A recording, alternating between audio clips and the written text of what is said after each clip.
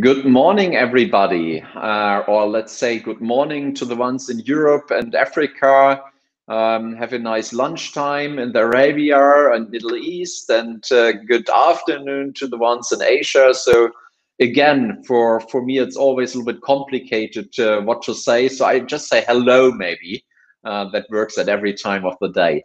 I'm very happy to welcome you to the first talk we have, Innovation Talk, we have in 2021. We all had probably one of the most interesting years behind us. I heard there is a Chinese curse which says, may you live in interesting times. I think we really live in interesting times. We also saw that a little virus could change everything we are thinking about. How do we sales? How do we do marketing? How our world, our private world is changed with homeschooling and closage of stores and all this stuff. So we really had a change over the last year. But on the other side, we developed things over the last year, like our innovation talks. Before that, there were small number of people gathering in Bern for a nice seminar, which is of course really great, and I'm really looking forward to see people personally again. But on the other side, now we have 20, 30, 50, sometimes even 100 people coming together in online webinars and online conferences and online dialogues, which gives a lot of more people the chance to attend, and I'm really happy that we have this chance. Saying that, I would like to give over to Olivier from the UPU, saying hello to you from our host, Olivier.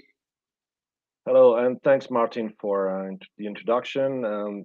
Hello, everyone, and a very happy New Year. We still are within the time frame where we can say Happy New Year. So Happy New Year to all of you. And welcome to this third session of the Innovation Talk series that we have started with Martin last year. And this session and the whole series of webinars is organized under the umbrella of the Direct Marketing Advisory Board of the UPU, of the Universal Postal Union. And I wish to say hello to all the members of the DMAB that are present today.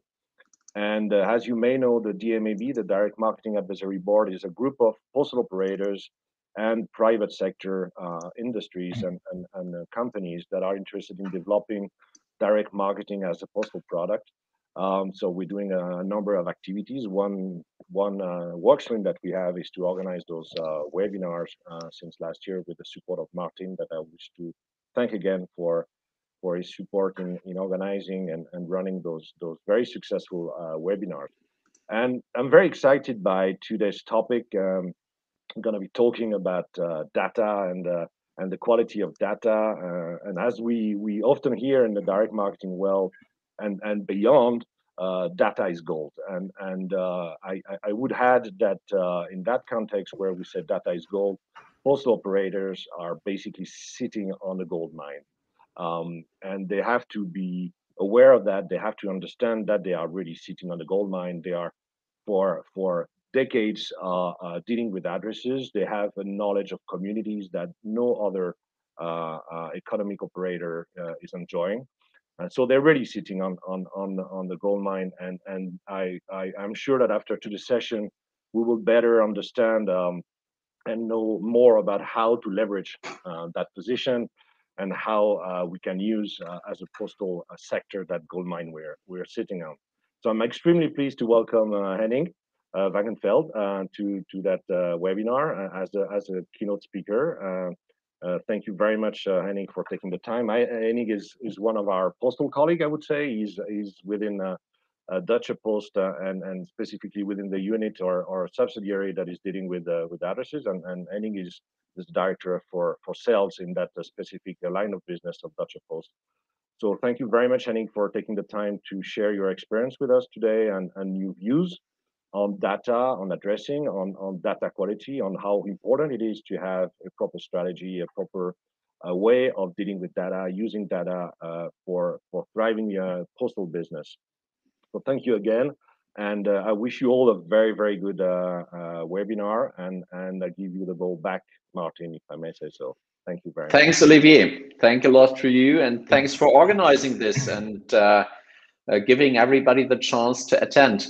Yes, Henning Wagenfeld from Deutsche Post Address, which is a subsidiary of the German Post, and he will speak about today data quality unwrapped. Is it worth the time? And to take one thing before, it is worth the time. I don't think that I really that this is really a secret. I myself, I am have a background in information technology, and in information technology, you always speak about the principle of garbage in, garbage out. So if you have bad data, whatever you do with it, the result will not be good, because if the data is bad, every analysis you make or you're making is bad as well.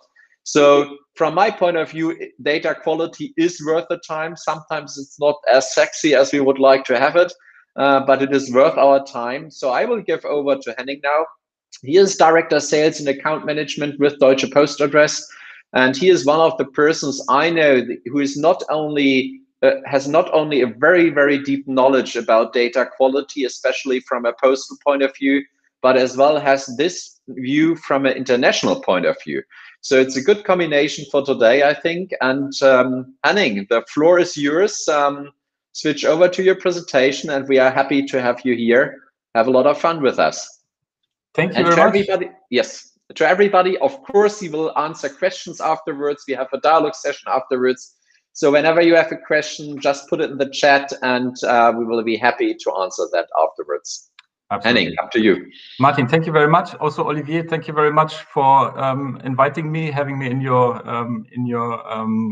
one of your meetings. It's a big honor for me, and I'm very happy that so many of you dialed in. Obviously, it's a topic that's quite interesting. Martin just said it's not sexy, but I learned from Olivier. Maybe it's a gold mine. Maybe that's the reason why so many of you are dialing in. I'm just trying to start a presentation before I say some words about myself. Martin, just let me know if this is, if you can see the presentation right now. Today's topic is about data quality and data quality unwrapped. So the question Martin already asked, is it worth its time? Regarding the agenda, yes. I mean, we do not see the presentation yet. You just have to put on the screen sharing mode in this. Yes, now we see your screen, and now go on presentation mode, so and then we can start. Perfect now. So as you can see, I'm more like with addresses and not so much into IT. Just a quick overview on today's agenda. Try to keep it short because the topic of data quality in total is such a big topic. We could talk about it the whole day, but as I learned, we have 45 minutes today. So I want to start with a short introduction. Want to talk with you about the 6 dimensions of data quality. Want to ask reasons why. Why is data quality changing? Why is it so important? I want to show you some risks and also some chances that come with correct or incorrect data. Would like to give you some recommendations and also show some use cases from my daily business, some customer experience I've made on a national and international basis. So whenever you have questions, just feel free, or otherwise after the lecture.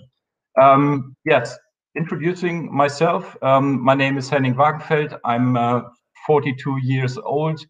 I'm a director of sales and account management with Deutsche Post Address. I'm going to explain Deutsche Post Address a bit later. I currently live in Sweden. That's why probably you guys can see there's a lot of snow in the back. I live here with my family and 2 children in Sweden. Also due to Corona, we have this special situation, as all of you guys probably have. My second home is Munich in Germany. This is due to the fact that most of my business is done in Germany. Our headquarters is in Germany too, not in Munich, but I like Munich. And that's why I'm traveling. I'm really traveling a lot, meeting my customers. I graduated university, started my business in a mail order company, building up the mail order company in the UK. That was a nice entrance. And after that, I switched to a company. It's called Avato IZ Direct. It's a part of Bertelsmann, and this was the time where I got in contact with data management and sales. Since 2010, I'm a member of Deutsche Post Adresse, so it's now 11 years. Was my anniversary in January. My 11th year, time flies, and I'm now leading the national and also the international sales and the account management team in Germany. Yes, Deutsche Post Adresse. Who are we? Just mentioned, it's a rather small company.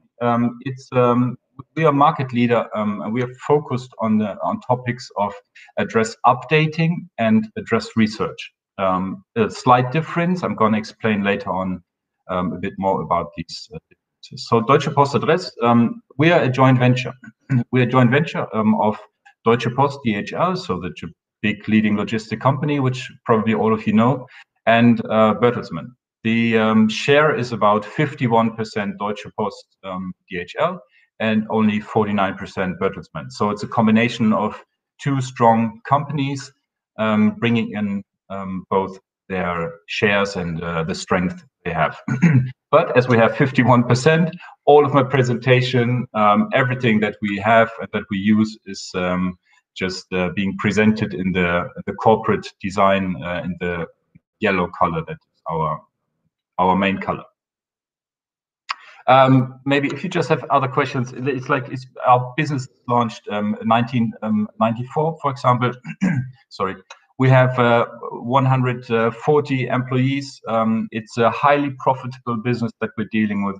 Just learned the expression gold mine. It's maybe not a big gold mine, but it has a huge profit rate. The profit rate is between 30 to 40%. So everything that deals with data is highly profitable as long or as soon as it's been automated. So I can highly recommend. Now I've prepared a small video for you as an introduction, just to start off. It's a video from TESA, a global player, and it's showing, and this is the main reason why I want to use this video, and it's showing the four main categories within a company where data quality plays a significant role. Every process at TESA needs data. This data contains information about our products, customers, providers, and our staff, who spend a good amount of their time generating and editing data.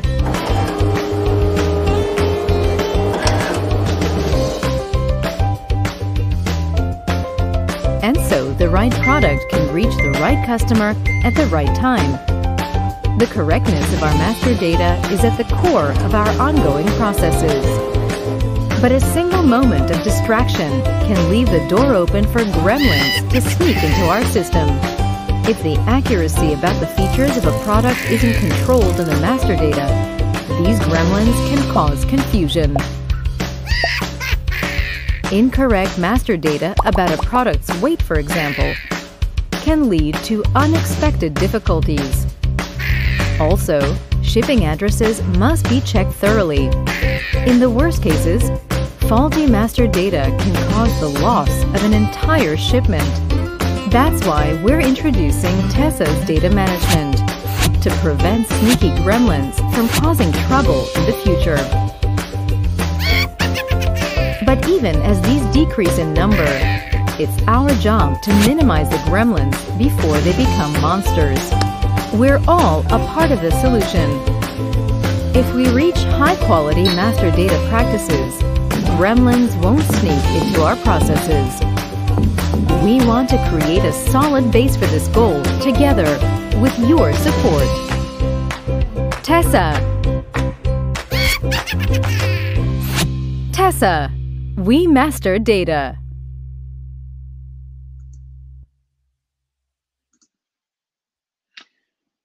Thanks, Henning. That was the video. You just have to switch over to your presentation again and you are set. Yes.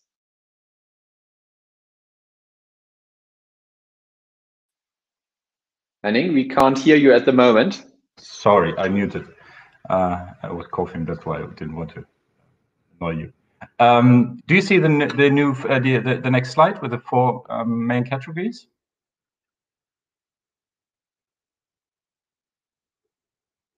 Yes, we saw it. Everything is Yeah? all right. Okay, sorry. Again. Okay. So Yes, I want to show you the main message from this video is that there are 4 main categories when it comes to data quality.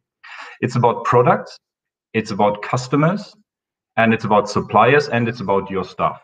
And as I just said in my introduction, the topic of data quality can be huge. So today let's focus on the customer data.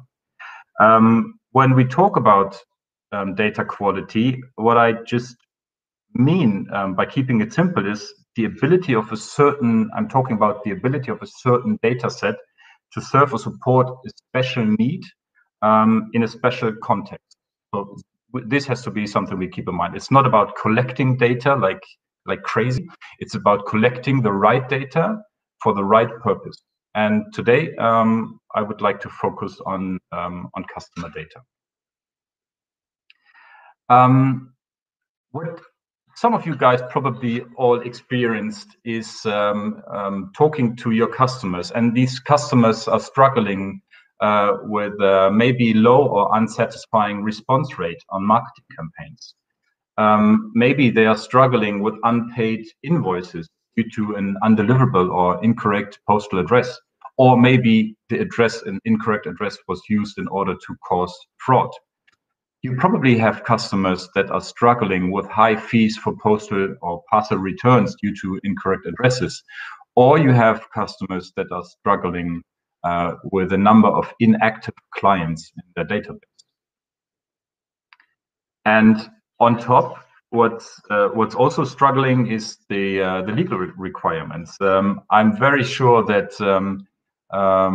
these legal requirements need a special attention in each and every country. We have the GDPR, we have KYC regulations, and all these regulations, they make it a bit complex, and they have to be attended in the correct way.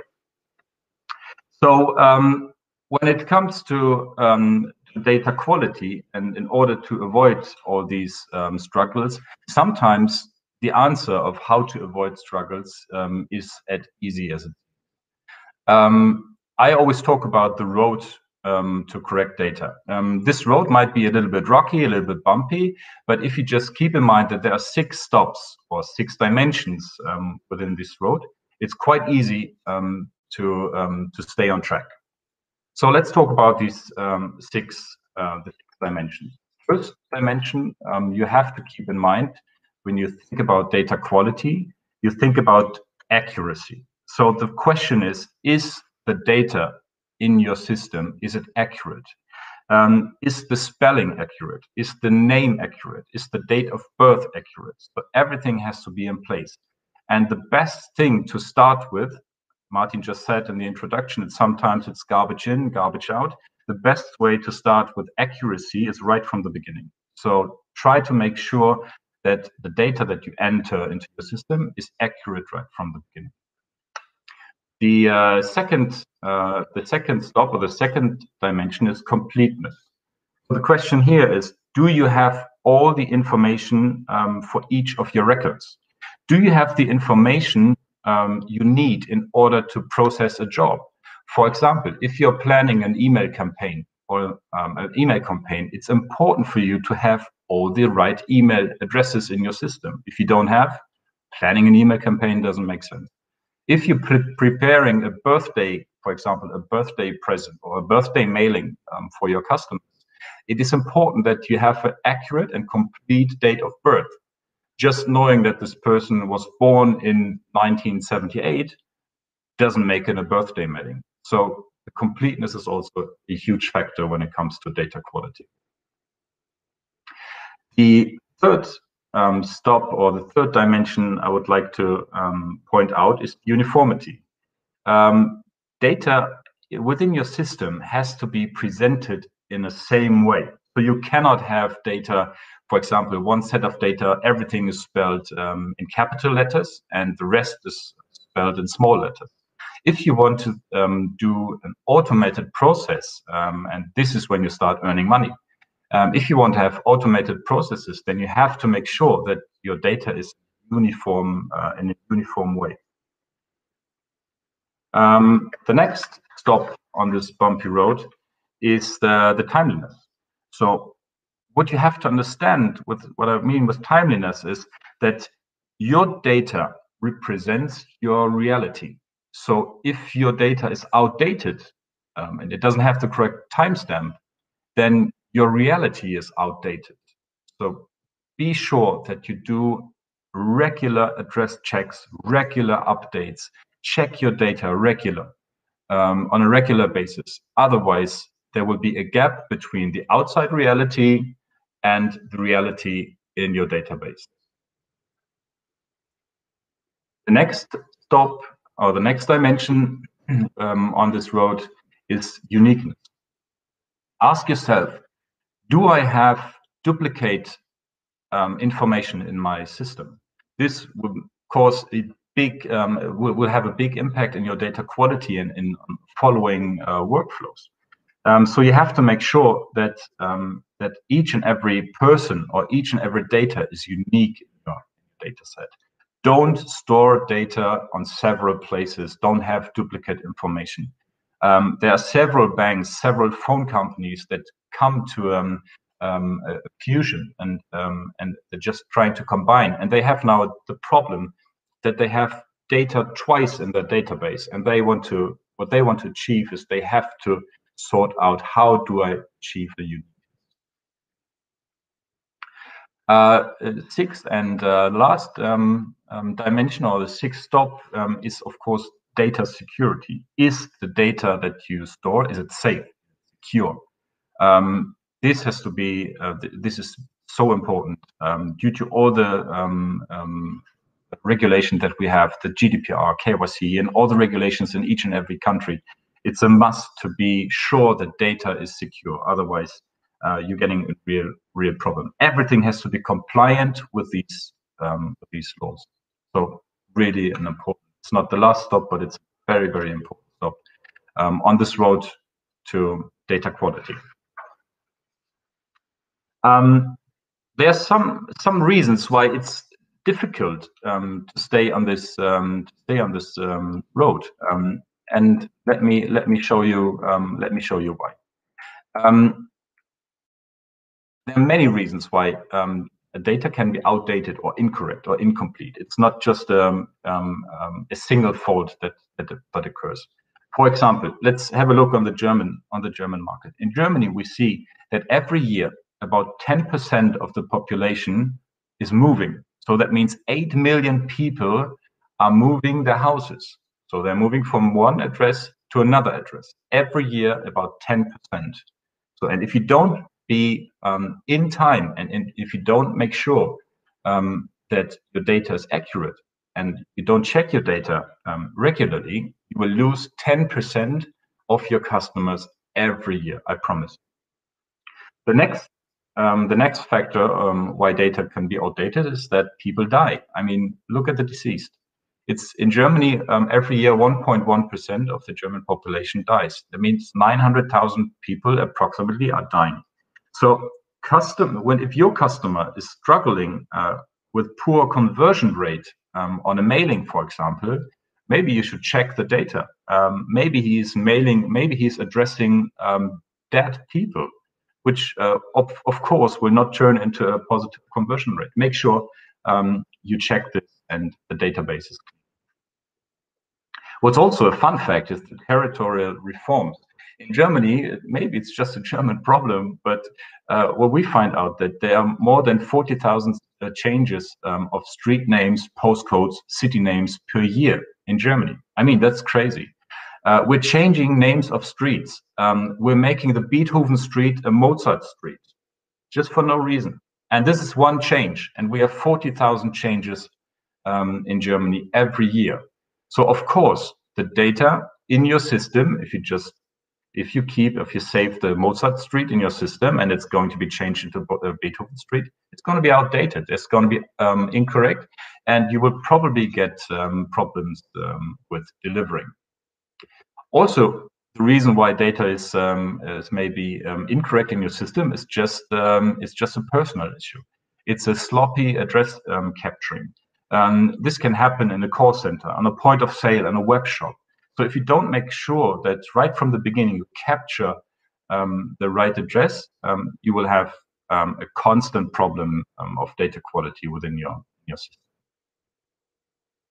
Also, on an international basis, you have to understand that there are different address formats. So you can't just take your German way of thinking and thinking of address formats and say, this has to be the format for all the other countries. No, absolutely not. Be aware that there are different specific address formats and requirements for each and every country. So this makes maintaining data very hard. But if you know what's important for each and every country, it's quite easy and convincing. But you have to be aware of this topic. Also, the reason why the data is maybe incomplete is because you don't have enough mandatory data fields in your data capturing system. So if you just ask your customer what's your name and you don't ask for a proper address, how do you want to make sure that he's receiving the mailing or the parcel? It's not possible. You have to have a certain minimum mandatory data set of data fields in your questionnaire.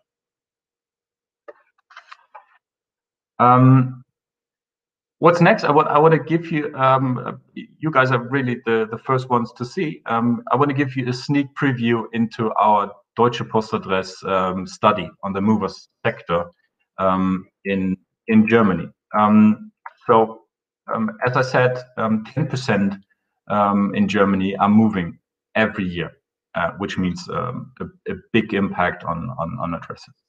But this is not the end. From these 10%, 8% are even moving twice or even more often per year. So it's not only me moving to one place within a year, but I'm moving to one place and to another place and maybe to another place within 1 year. So this shows that you have to be very up to date. Timeliness is the must-have. Accuracy is a must-have. And understanding this, these numbers show how fragile the sector of data quality and address quality can be. But it's not only about quality data or changes in data and timeliness. Why is time so important? It's also information about data and being timely can also be a huge strategic advantage. This statistic shows that movers are willing to change their suppliers. So when I'm moving from one house to another, I'm willing to change my energy provider.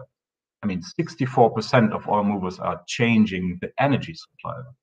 41% are changing the telephone supplier when they're just moving. This means me as a business partner of a potential mover, I have to be aware that as soon as my business partner is moving, there's a risk of losing the business relation with him. So I have to take action. I have to understand that changing in my data is also is just a chance for me to avoid customer churn. This is a big issue. So updated data can help you prevent customer churn. Just be aware of the situation that change in data can have a big impact. What I also find very interesting is these statistics. It shows that many people forget, I mean, they're not just changing the suppliers, but they just simply forget to tell their current supplier about moving. So if you see the statistics, for example, the banks on top, it says that 71% of all German movers actually tell their bank about this new situation. They inform the bank, listen, I'm moving from A to B. But this also means that 29% don't tell the bank about moving to a new address. This is crazy. And this is the top industry in Germany. I mean, take it to other industries. Take it to energy suppliers, for example. 48% only tell the energy supplier about the new situation, which means that 52% don't tell. Or let's take mail order companies. I think mail order companies are crazy. Only 25% of the mail order companies will be informed about their customer moving. That means 75%, they lose 75% of their customers because the customers don't tell them. Or what's also bad is the fundraising organizations. Look at this, 5% on the bottom. It's 5%, only 5% of the movers really inform the fundraising company about this fact. So fundraisers, they run the risk of losing 95% of the customers just because this customer moves to another place. This is really a really big risk. So you have to understand that data quality is never a given thing. It requires constant work. You cannot expect your customer to tell you that he or she is moving. It's not. This is not possible. Now I want to talk with you about how wrong data can influence the end client. What's just happening when data is just not correct or just giving our end clients a hard time? On this left side, you see, you see numbers which underline the fact that the customer is obviously still king. You see, there are 78% of all consumers, they expect the retailer to solve the problem of a failed delivery. I mean, even if it's just a mistake within the address. And we just learned before that mail order companies, they lose 75% of all movers. So if I don't tell my mail order company about being moved, still 78% of all my customers expect me to solve the problem of this failed delivery. And what's really odd is that even 54% of all retailers are willing to compensate. They are willing to compensate the delivery cost and bear the additional cost for a redelivery. And also 38% of all retailers offer a discount and want to compensate for this failed or belated delivery. So there's a problem in an address, and this problem might be caused by the customer itself, not informing the retailer or not informing the company about being moved. But still, they expect the retailer to solve the problem, and the retailer is willing to solve the problem. This is really a big issue.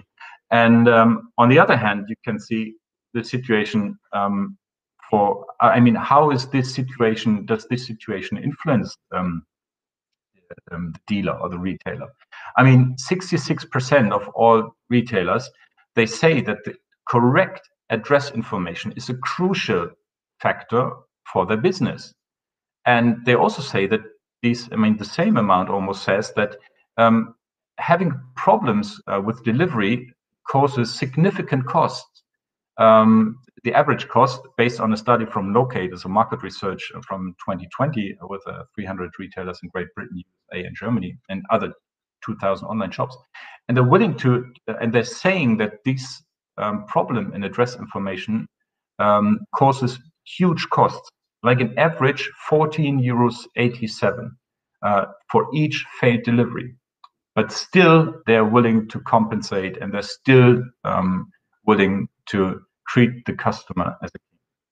So, and having this understanding, this big impact of cost, I find it very irritating to see that 1 out of 20 deliveries don't reach the destination right from the beginning. So it's a huge impact regarding costs, additional costs, and in the end, profitability.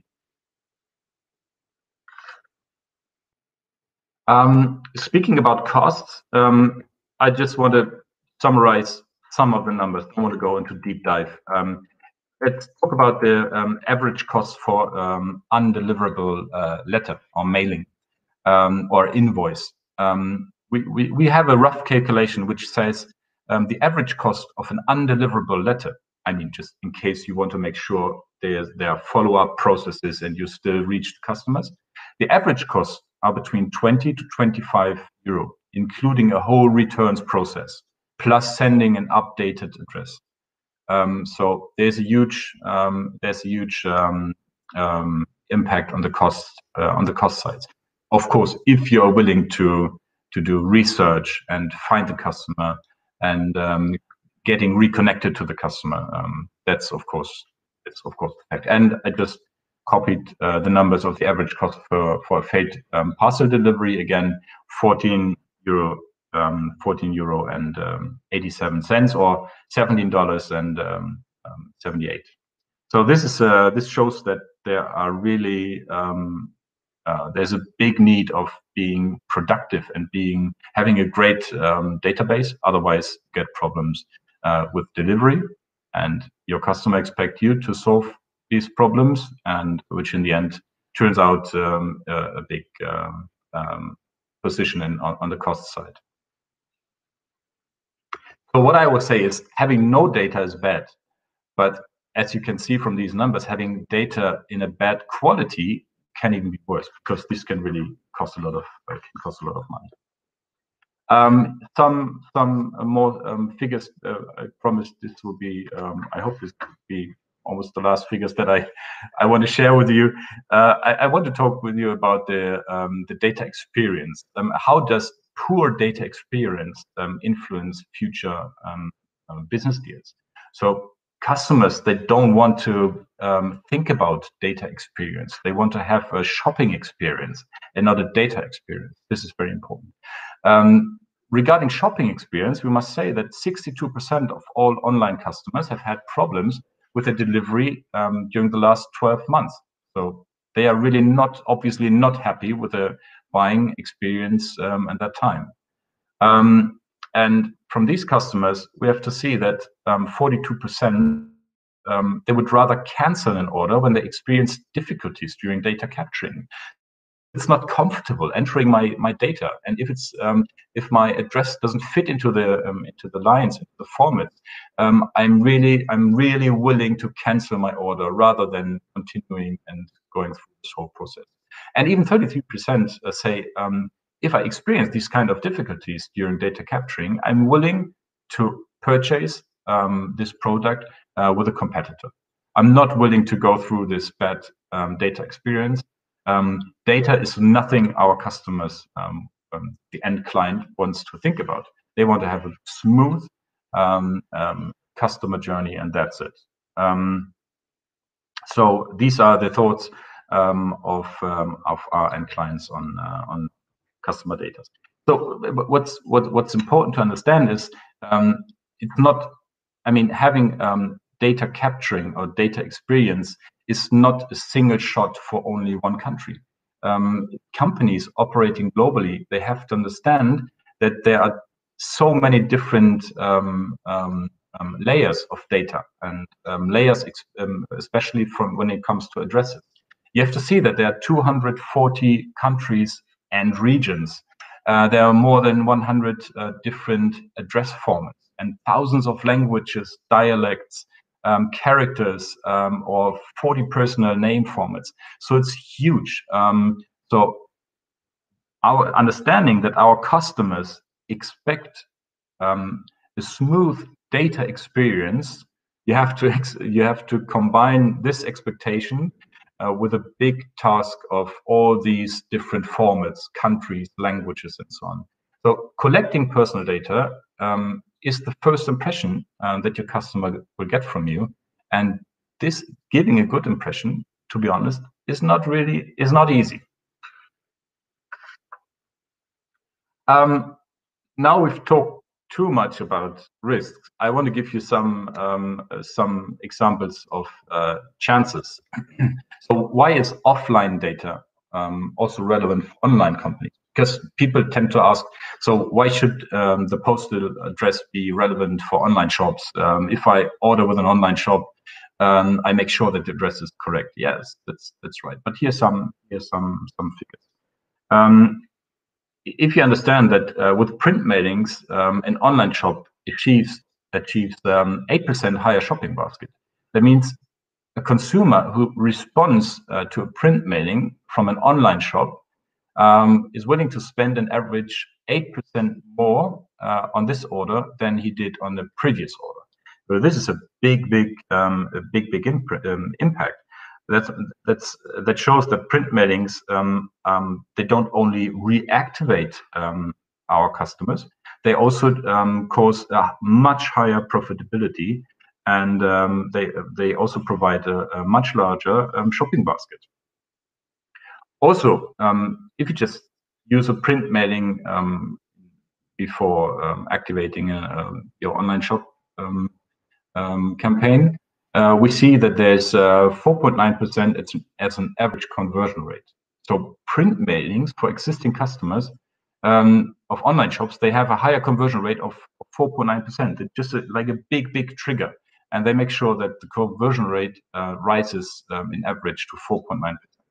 Being this or combining these information, what we learned on a study from CMC Dialog Post from 2020, the return on advertising spend is about 990%. This is due to the fact that, I mean, despite having higher production cost for print mailing, of course, print mailings are really profitable in combination with online shop activities. Thanks to the higher shopping basket and also thanks to the higher conversion rate. So every euro you invest into a print mailing and combine this with an online shopping event, every euro invested returns €9.90. This is the result of a CMC Dialog Post study, which I find really crazy to know. And this shows that offline information is it's a big chance, big trigger, but it has to be correct. You cannot achieve these numbers with incorrect addresses. So summarizing this up, I always say we have to make sure that our clients understand the importance of up-to-date and accurate data. This is the must. So if you want me to summarize, this is the must. I mean, this is not my summary yet, but I must say this is very important. We have to keep this in mind. Data quality in total is one of the crucial factors of success for a company. Let me just summarize top 5 reasons. There are many reasons why taking care of your customer data quality is important, but let me summarize top 5 reasons for me.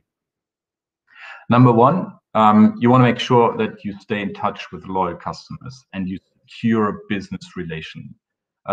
Remember the figures that we just talked about, how many people are moving and how many people are just sharing this information with the company. It's easy to lose the contract. So you have to make sure that you stay in touch with your loyal customer in order to stay secure as a business relation. Also, you have to be able to provide and deliver services, documents, goods. This is everything. I mean, if you just don't know what to do, I mean, if you just don't know where to deliver, the reason probably is because your data is incomplete, or is not up to date, or is just simply incorrect. So you have to be able to make sure that you're able to provide and deliver everything you want to offer. What comes with a poor data are high return cost for returns processing. Have to avoid returns processing in general, and this comes with returns processing costs. I have just brought some cases later which just indicate the importance of or the impact of these returns processing costs. Of course, it's important to have an up-to-date customer data quality because the law, the GDPR, the KYC requirements, they require a high accuracy. You have to be compliant to the law, otherwise you get into real trouble, or your business is not worth surviving. I promise. And just in general, just try to prevent unnecessary mailings, wrong phone calls, or bounced emails. This all comes with additional costs. I mean, sending out an unnecessary mailing to a deceased person or to a family of a deceased person, this is even worse. This will cost money and will destroy your reputation. It's really the worst thing, and you don't want to experience this. Customer reaction can be horrible.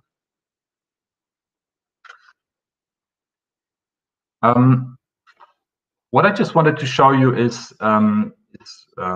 this chart, because this, for me, this is the customer life cycle.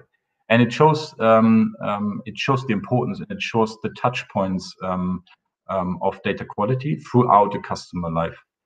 First of all, you have to make sure that your customer data is not a one-time shot. It's not a problem solved during acquisition. Then you have it, and then it's done, and then you can survive. That's not the case. It's a must throughout the whole customer life cycle. So let's start on the left. It's the acquisition phase. When you're just getting into contact with the customer, and you're starting to collect information. Make sure this is an easy experience for your customer, and that you have the tools that support your data quality. So maybe just use real-time validation tools, everything that goes with automated filling, with auto-suggest forms.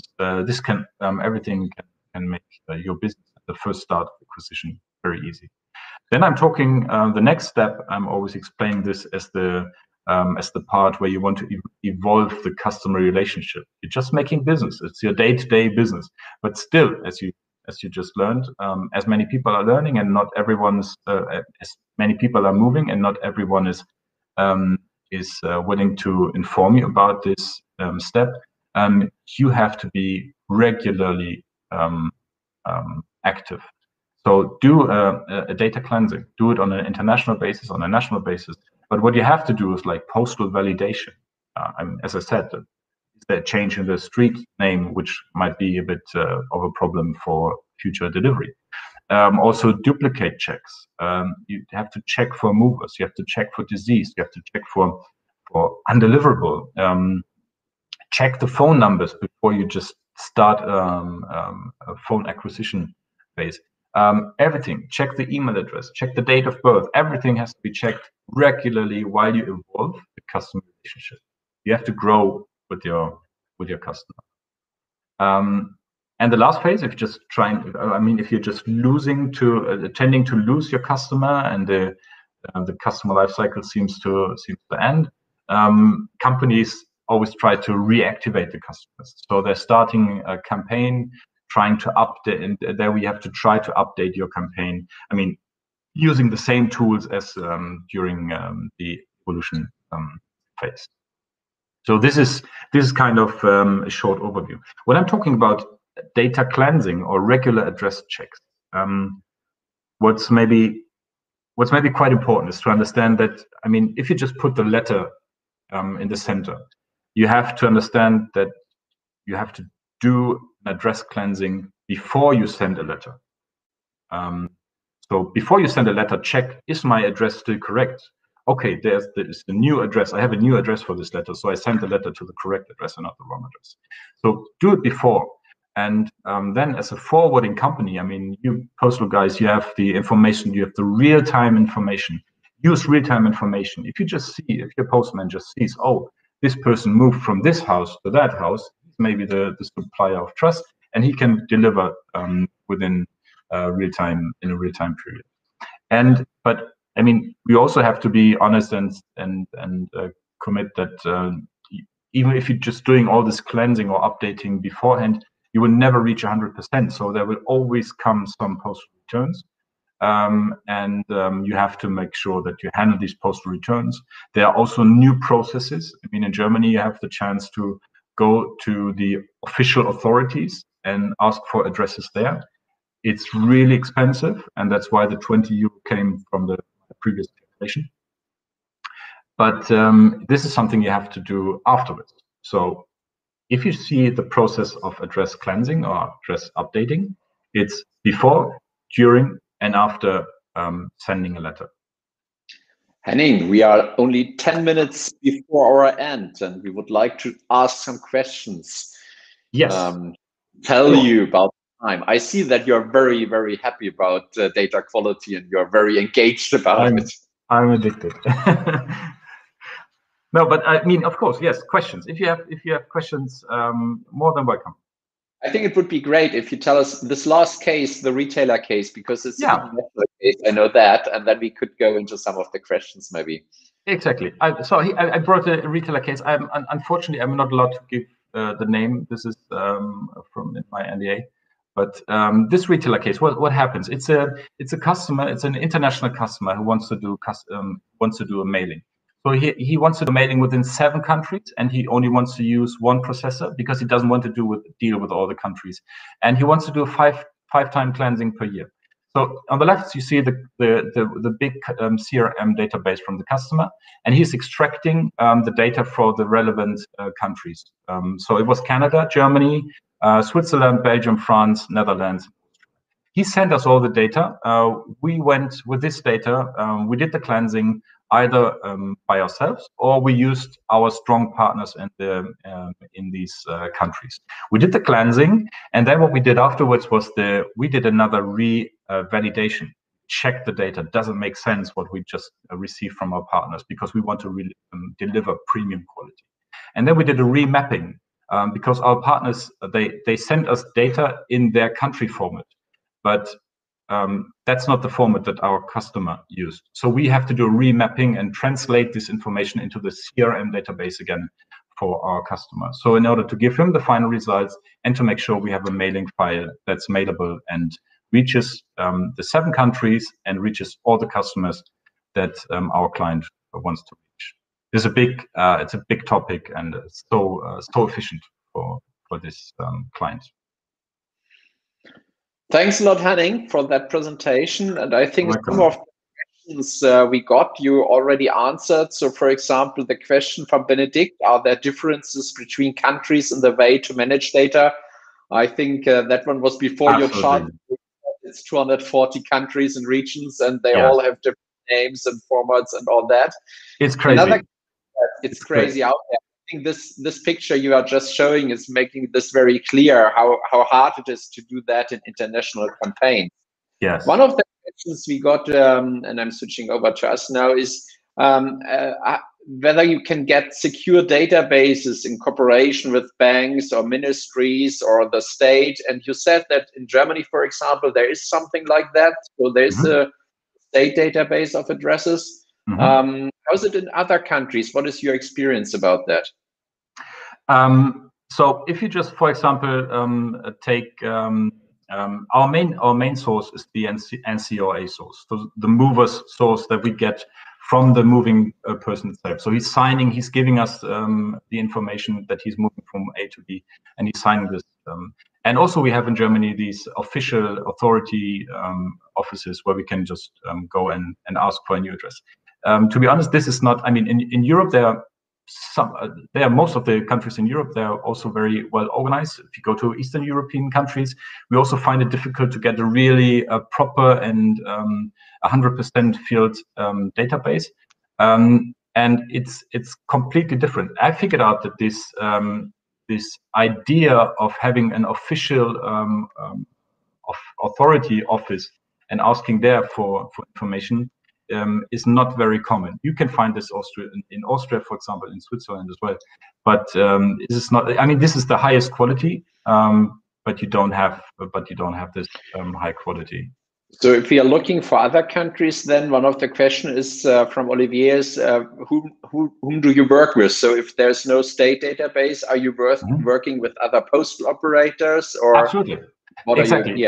Yes, exactly. We're dealing with our partners are the strongest partners are the strongest companies or forwarding companies in these in the States. It's, for example, it's Bisnode, it's EDM, it's Royal Mail, and so on and so on. So we're screening all the markets. We're checking the quality of all the available data from all the suppliers in each and every country, and then we pick the strongest. Sometimes we pick 2, and then we say, okay, let's have a contract. We are your reseller for your database, and of course we get a nice discount because we're collecting a lot of information. But this is the way it works. We're not collecting data ourselves. We're working with strong partners in these countries. And if you're looking into the process, there's a question about how is it done? Are there any tools for DPA validation, for remapping, and all the things you told us about? Is it something where you can get on a market and buy the tool, or did you develop your own tools, or what are you doing there? Both. Some customers, but to be honest, these are really big players. They develop their own tools.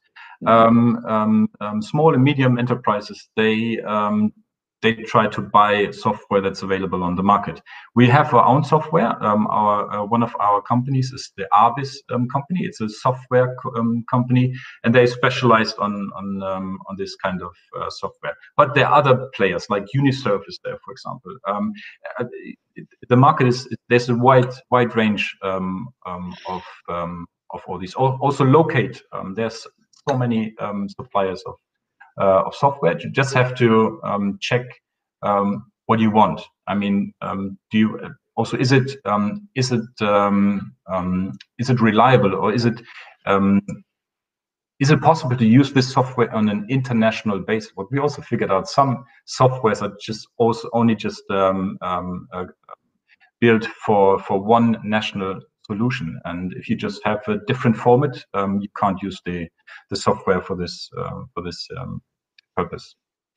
Then we have a totally other question about do you get help from the delivery, postal delivery? So if a postman or woman goes to a house and sees that somebody's moved, give they feedback to you? Do you use this data? That's great. Yeah, this is a very good question. Of course, this is a question. We call it our real-time information.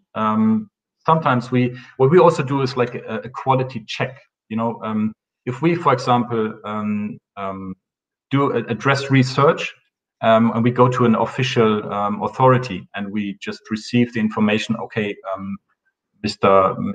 X, he moved from A to B, and so before we sell this information to our client, we do a quality check, because even if it's an official authority, the quality is not always 100%. So what we do, we give this information to our mother company, to our Deutsche Post, and we say, please double check. And then there's a forwarding person, and he's taking this letter, this address, and he's checking: is he really now moving? Did you really move to this address? And only if he says, I confirm, then we sell the information to our client. We want to make sure it's a 100% quality. Otherwise, you can get data wherever you look, but you want to make sure that you deliver premium quality, and this is how we do it. We work with these delivering forwarding companies. And premium quality brings to another question about the structure. And you said in the beginning that you are a very profitable company and that you are a subsidiary of Deutsche Post. So what would you recommend other postal operators in the world if they want to develop a service like yours, a business line even like yours? Would you recommend to do that in their company, or to build up a subsidiary like you did? You're already a partnership with another company. Why that? So what about the business part of you? Yeah. So what I recommend, I mean, you have the information. You are doing the supply. You're doing the delivery. So you can start collecting information every day. Every day, starting to collect. Don't try to think globally on the first step. If you just want to start building, but become the biggest player on your country, your market. Try to collect as much data as possible, and then do a check. Start small. Don't try. I mean, really start small. Just start with address. Is the format correct? Is the spelling correct? Is the name, has the name changed from, as I said, Mozart Street to Beethoven Street? So these are, of course, first small steps, but this is how you start growing, and then try to do more and more. That's my recommendation. I always see like companies, they want to do everything, and they want to sell a real-time validation tool without having knowledge about data. This is crazy, really. And do you think it's better to do that in a subsidiary, or would you recommend to do that as part of the main postal operator? As you are in a subsidiary, I think you get at least some of the advantages, maybe. Yes, I mean, but this is a different story. Where we are a subsidiary, it's like, I mean, you can also do it as part of your main company. It's not a problem. I mean, it's like it's not a special business. Of course, it's a certain unit, but you don't have to create a subsidiary. It's a different unit, just dealing with addresses, dealing with customer data and information. The reason why we are a subsidiary is, in 1994, one of the CEOs of Bertelsmann, so the 49% shareholder, he had this idea. He asked himself, so why don't we sell movers information? Why can't we sell movers information? We are selling books, and we are sending books wherever, and they are all returning. Why can't we just update our database and sell this information? So he had the idea of the business, and he said, I have a sales team here. So he went to Deutsche Post, and he asked, what do you guys think about my idea? Let's make a deal.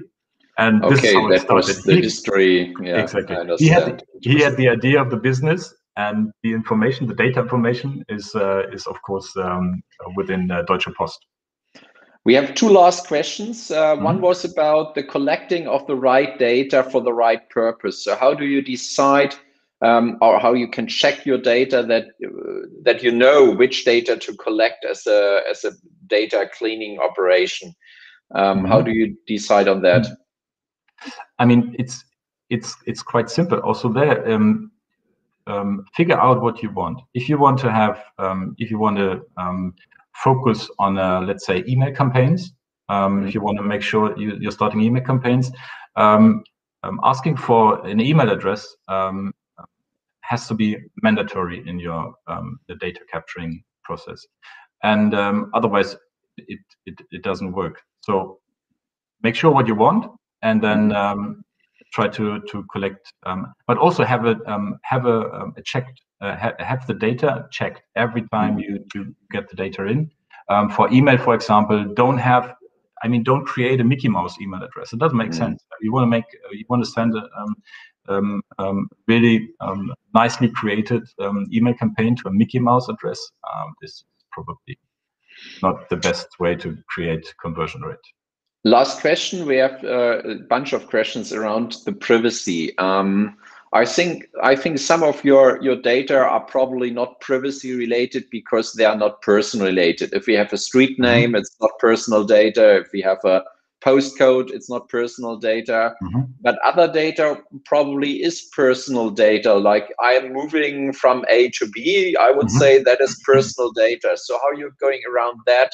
Whether this is GDPR or other legal things. So absolutely correct. And this is all personal data. An email address is personal data. Moving to a new place is a personal data. The question is, why are we allowed to use this personal data? And the answer is, on the one hand, we get this information directly from the moving person.